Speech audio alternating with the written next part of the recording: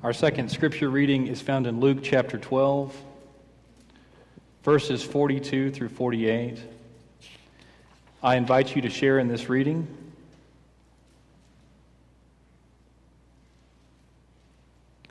And may God's blessing fall upon the reading and the hearing and the understanding of these words. And the Lord said, "Who then is the faithful and wise steward, whom his master will set over his household to give them their portion of food at the proper time? Blessed is that servant whom his master, when he comes, will find so doing. Truly I say to you, he will set him over all his possessions. But if that servant says to himself, 'My master is delayed in coming,' and begins to beat the men servants and the maid servants, and to eat and drink and get drunk, the master of that servant will come on a day when he does not expect, and at an hour he does not know, and will punish him and put him with the unfaithful. And that servant who knew his master's will but did not make ready or act according to his will shall receive a severe beating. But he who did not know and did what deserved the beating shall receive a light beating. Everyone to whom much is given, of him will much be required, and of he to whom men commit much, they will demand the more." We know these words to be trustworthy and true. Let us pray. Almighty God, we pray this hour that you would pour into me the gift of preaching, and that you would pour into your church a hunger and a thirst to be fed by your word. We pray these things in the name of Jesus Christ, your Son and our Savior. Amen.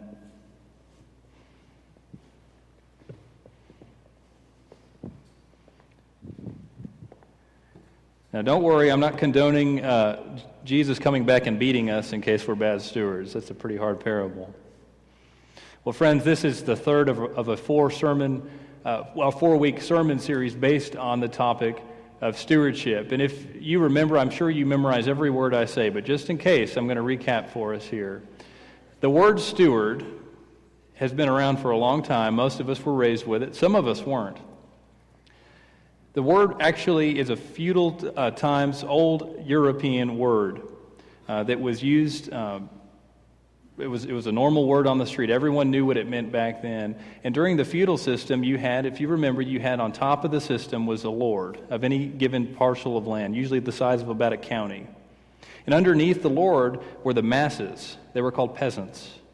98% of the population were peasants. And then you had this top royal group.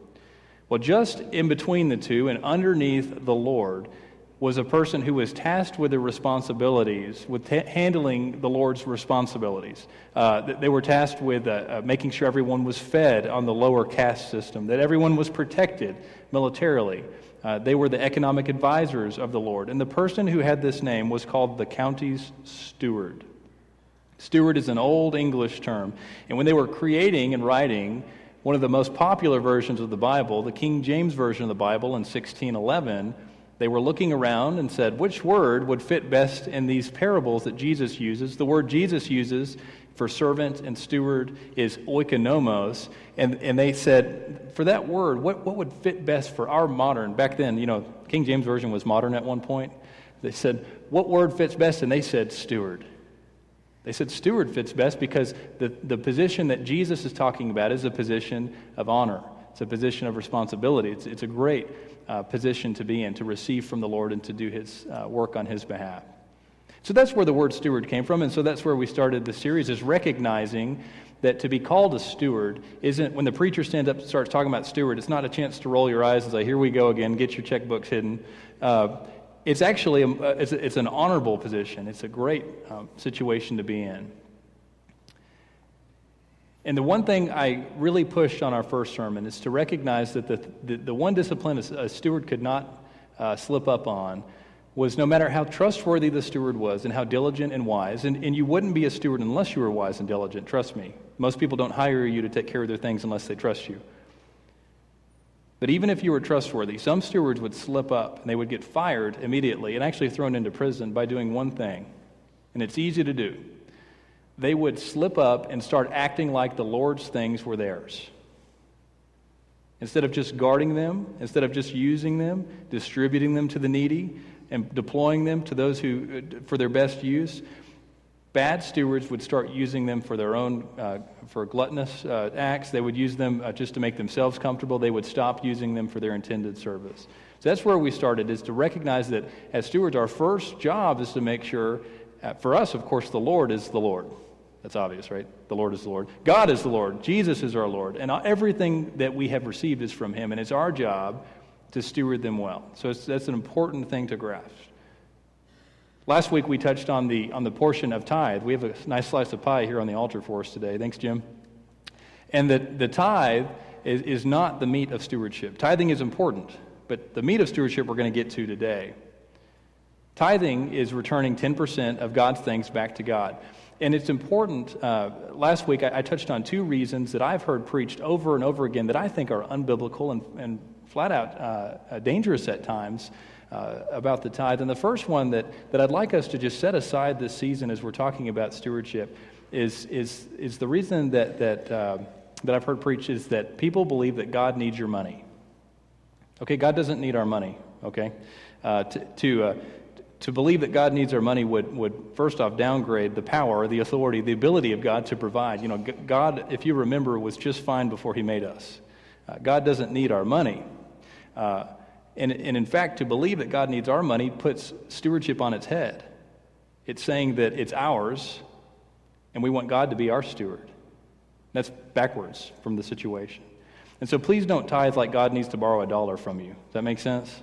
God doesn't need our money. The number two reason I've heard preached of why we should tithe that I'd like us to set aside, and it's not a bad reason, it's just not the core reason to tithe. People have been told, and I've heard it before, that we should tithe so that we can keep our doors of the church open, so that we can make budget. We're having these home meetings, these 18 home meetings in people's homes, and I hope you don't hear that in these meetings, that we need you to give to keep the church doors open. Because that's not the reason you tithe. Now, that's a great symptom of tithing. Please, as an employee of the church, by all means, continue to tithe. But don't tithe so that you can receive a service. Don't tithe just to support something you love. Now, supporting things you love financially is great, but the tithe is something different. That's something unique in our faith walk. The number one reason to tithe, if you remember, is that God wants access to your heart. That's it. I'm going to sum up all of Christianity right here. God wants your heart. And He's going to get your heart in several ways. He's going to get it through prayer. He's going to get it through coming to His table, through loving your neighbor, through loving Him. He will also get it through your finances. Jesus is the one that said, "For where your treasure is, there your heart is also." He knew that there is a hidden link, an emotional connection between our checkbooks, our bank accounts, our retirement, and our hearts. Don't believe me? What were you feeling in 2008? When the market crashed. And when you're having a great windfall year, you can't help but feel undergirded and happy. It's not a bad thing. There's a connection emotionally between the things that we've been entrusted to financially in our hearts. Does that make sense? Number one reason to tithe is to give God access to your heart. The number two reason to tithe is that it serves as a constant, 10% is a lot, y'all. It serves as a constant, almost painful reminder that everything that you're going to go home and steward this afternoon, it's God's. It's a noticeable reminder. It's a noticeable reminder that we are not going to go home and pretend that the Lord's things are ours, because that's the one thing a steward can't do, remember? You can't slip up there. So that's the basis of the tithes that fits in within stewardship. And today's sermon is based on the meat and potatoes of stewardship. How to manage everything else God gives you. Now, I could literally preach that topic all year and not cover everything, so that's not what I'm going to try to do today. I'm going to touch on the basic elements, the basic principles of good stewardship heading home, and it's not just financial. So here's the situation. We're going to, as stewards, what we choose to do is humble ourselves and let God be God. We let God be the owner, let God be the provider, let God be the wisdom giver, and it's our job to pray, to work hard, and to receive. We've been training our son from the very beginning, a Christian. Where does money come from? He'll give you two quick answers if you ask him. From Jesus and from work. So, work hard, pray hard, and let God give to us. So that's great. That's God's job, is to be God. Our job is to just merely receive from God and steward what He gives us. It's a pretty sweet deal. It's pretty sweet. But there's one thing we have to, after receiving from God, there's one principle we have to touch on. We have to deal with regularly. And it's something that most of us do subconsciously, automatically. It's something we don't really sit on. And I'm going to ask us to actually sit on it this week. In the parable written today, and all throughout the stewardship parables that Jesus tells, he uses the word over and over and over, the word entrust. You have been entrusted. I have been entrusted with this pulpit to preach today. You have been entrusted with the children you are to raise. Does this make sense? You've been handed these things. And when you're entrusted with something, you have to make a determination. You have to discern what that word means for each given resource. Because to be entrusted with one thing has a different purpose than with another thing. And I'll give you an example. If I gave Jan the diamond ring I was going to use to beg Valerie to marry me with, and I entrust it to you, Jan, and I need to go do something, and I'm out of pocket, and where I can't take a ring with me, and I'm going to come back and ask you for it. And I say, Jan, I entrust you with this ring to ask Valerie to marry me. And I come back, and I've discovered, you've got a smile on your face, and I've discovered that you went and you sold the ring for what it's worth, and you went to Vegas and you doubled the money. Okay? And you're all excited to say, look what you entrusted me with, right? I would be so mad at you, wouldn't I? Because I bought that ring and entrusted it to you so that I could hand it over to Valerie. You interpreted the word entrust to mean to use its value to produce even more value. That's actually in the scriptures when Jesus reprimands people. He says, I gave you talents, I gave you things to use, and you buried them. But in this case, with the diamond ring, it's obvious that I've entrusted it to Jan to use it like a time capsule, just to keep it, okay? Now let's say I come back to a different scenario, and I hand over Jerry. Jerry and I are going to go into battle together. We're soldiers on the same team, and we're fighting a common enemy. And I've got a couple of rifles, and I give Jerry my best rifle. My best rifle. It shoots perfectly. The scope's set. It's great. But I trust him with it more than I trust myself for some reason. So here you go. I've entrusted it to you. And let's say after the battle, I can't find Jerry anywhere during the battle. And after the battle, Jerry comes up to me with a big smile on his face and says, I buried your rifle and I kept it nice and safe because I knew how much you cared about it. Here you go. I'd be so upset with Jerry because I gave Jerry one of my best tools to use in the battle. When I gave in and entrusted it to him, I assumed that he would understand I wanted him to use it, not preserve it. Does that make sense?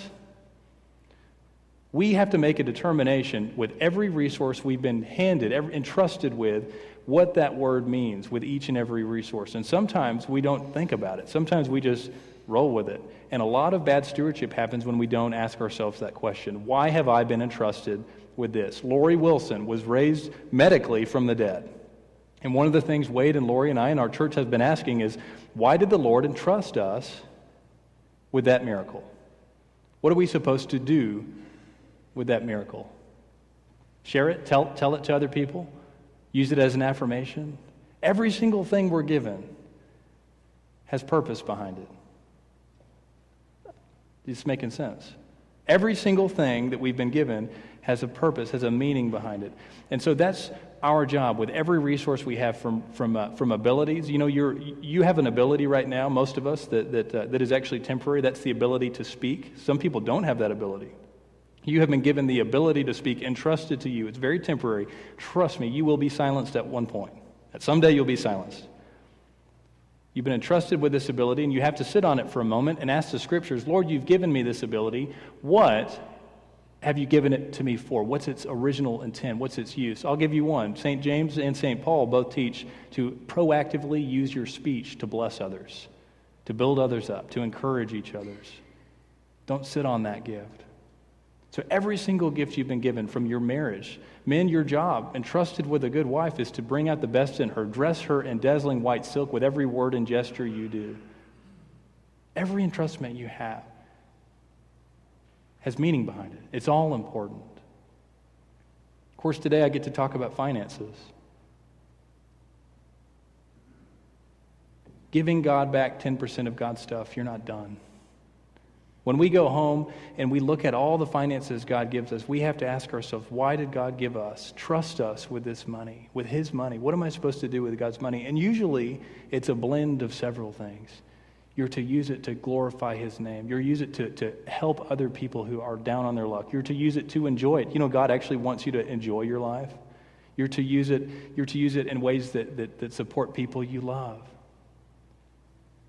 And every month, Valerie and I have this great, it's a fun time to sit down and intentionally steward God's things. We sit down and at the beginning or at the end of each month, before the month begins, we sit down and we get to write the number that we're used to receiving from God. We could be surprised any day. You know what that's like. But we write down the number of money, the amount of money we're used to seeing each month from the hand of God. We write it at the top of the page. We write the word tithe, and we hand God 10% back on paper. We end up executing it in a little bit, don't worry. We write down the tithe, and that's a hard reminder that every single thing that God's given us is His, not ours. And so we give God back 10%. Then we list every single thing we think God is asking us to use His money for this month. For food, for shelter, for helping other people. And so by the time you get down to ice cream and cookies, to Redbox, to going on a date, you get to intentionally say, we believe that God's okay with us using $50 of His cash for our fun. And we go down that list and we write the amounts, and go down the list and we write that amounts, and say, this cash that God's given to us has been given to us with a purpose, and it's our job to diligently execute this stewardship. And at the end of each month, whether or not we like it, we are standing before God saying, this is what we did with your money. And our hope, our prayer is that God's pleased with us. Don't we all hope for that? That God's pleased with what we're doing. That the way we spend God's money matches our values. The way we spend God's things matches our priorities, the things we find important. That's not just a saying. That we can tell what we care about by the way we spend our time and the way we spend God's money. That's actually a true statement. Believe it or not, this stewardship focus isn't about fundraising for the church. That's not my job. This stewardship focus is about getting the best stewardship out of our households, out of our folks in the church, to be good, trustworthy managers of the things God gives you and the things God gives me. And I long for our congregation, I long to hear several things. I long to experience several things. Number one is I want to see all of y'all in heaven. You know that, right? I look forward to we're going to be in a relationship forever. Sorry about that. We're going to be in a relationship forever. I look forward to that. That's number one. Number two, I'd love to see our congregation experience a great rebirth in numbers. I'd love to see our congregation experience miracles, power, the Word of God. But on top of that list, in addition to all these things, I'd also like each and every one of us to hear, at the end of our lives, we step up to that pearly gate, we wait for it to open, and we are greeted with one clean, crisp statement. Well done. Well done, my good and my faithful servant. Let's pray. Lord Jesus, we pray in your name. We pray through your name, and we pray by your name, Father, to the Father of all creation. We ask that in your name, Father, Lord Jesus, that you would help us receive well from our Father. We pray that in your name, Jesus, that we would be granted wisdom on what it means to be entrusted with goods, that we would have a clean and crisp vision from you on what we're supposed to use every good gift you give us. We pray that you would find us worthy stewards, that as the Proverbs teach, we would be diligent, that we would hunger after your word. In the name of Jesus, we pray, Lord, that you would be proud of us and that we would be shown the way so that we would be greeted with good and faithful words upon our reception into your kingdom. We pray these things in the name of the Father and of the Son and of the Holy Spirit. Amen.